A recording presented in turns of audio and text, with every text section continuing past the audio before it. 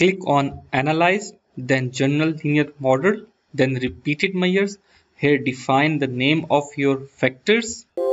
I have first vector with the name as intervention and it has 3 levels. Then my second vector has a name delivery and it has 2 vectors. Click here and then add, then define. Here this one means intervention type first and this one means delivery type first. Then this one means intervention 1 delivery type 2, intervention 2 delivery type 1. Likewise, now we will move the data there. Select all the data, move it, then click on plots.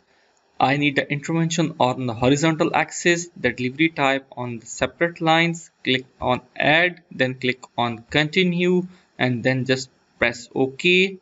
You will get such a graph. Double click on it so that it will be editable and click on the text. For example, I want to change the name of this x-axis so that I can change it. So I can change this enter into the intervention.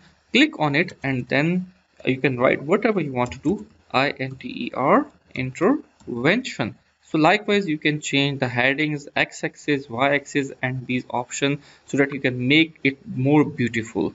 Thanks.